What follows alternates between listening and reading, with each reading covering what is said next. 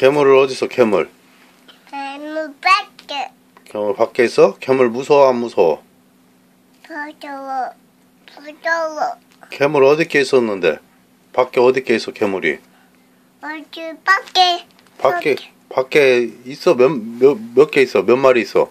많이. 괴물이 많이 있어? 많이 있어. 그래서 무서웠어? 무서워.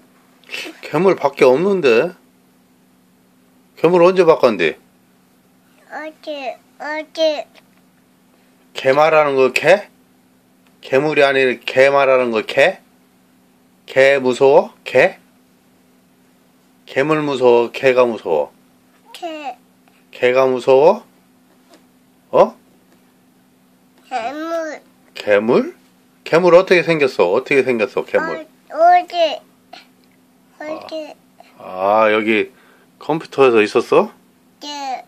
아 컴퓨터에서 유튜브에 괴물 나왔었어? 네. 괴물.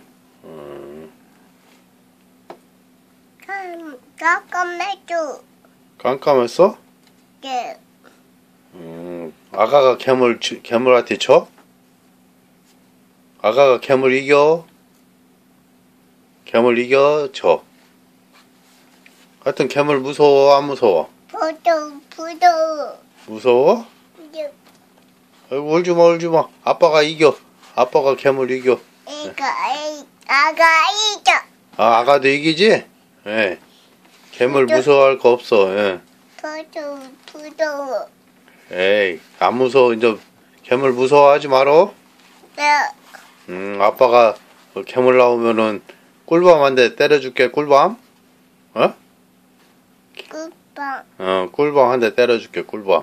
괴물 나오면은 유튜브 보다가 동영상 보다가 괴물 나오면은 꿀밤 한 대 때려줄게. 꿀밤. 꿀밤. 괴물 무서워하지 말어. 네. 됐어. 그 휴지는 왜 만져? 휴지는 몸에 안 좋아.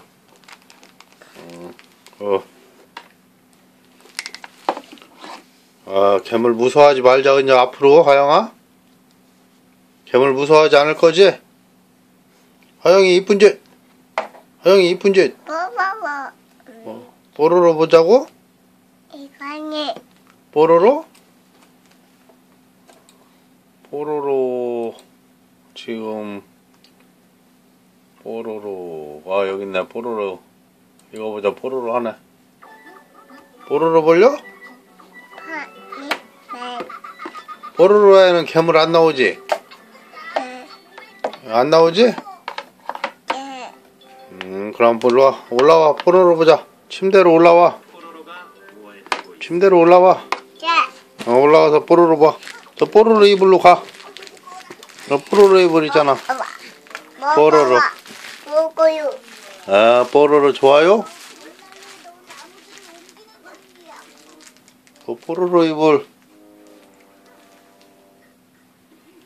그 패티 있네, 패티. 예.